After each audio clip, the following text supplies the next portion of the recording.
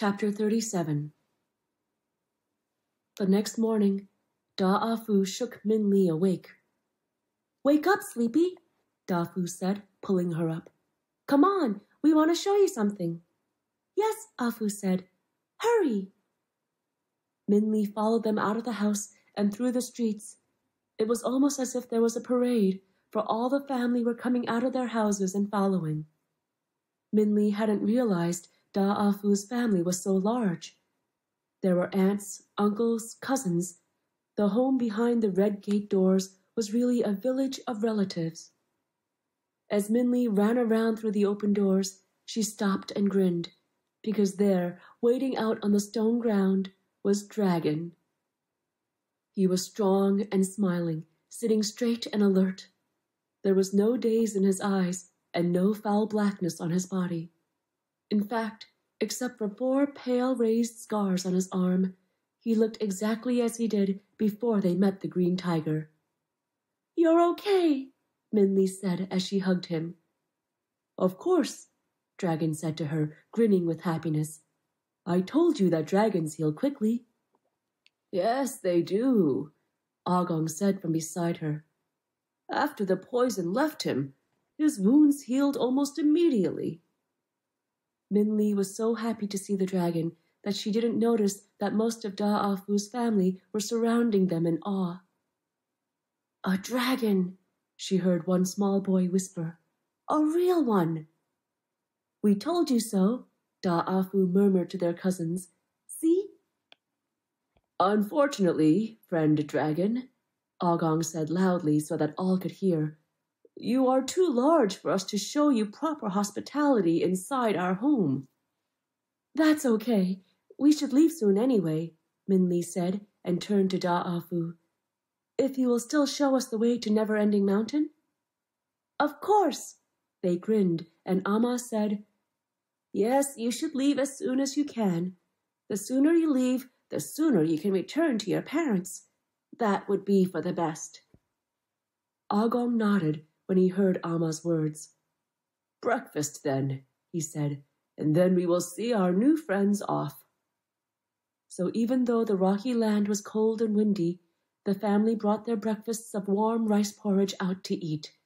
No one wanted to miss a moment of looking at a real dragon. Amma led a large iron pot rolled in on a rough wood platform by 2 of Da-A-Fu's uncles in front of the dragon. The pot was steaming and full, and Min Li recognized it as the medicine tea. An aunt carried cups of the tea on 2 trays balanced on her shoulders with a stick for anyone to take. Min Li carefully reached for a cup. The fragrant aroma was too tempting to let pass. "We should not call this drink medicine," an uncle said. "It is too delicious, and now that there is no more green tiger, there is nothing for it to cure." "Maybe we should call it well tea," Ah-Fu laughed, "since the green tiger is down in the well." "No," Agong said. "We want to remember our friends, not our enemies."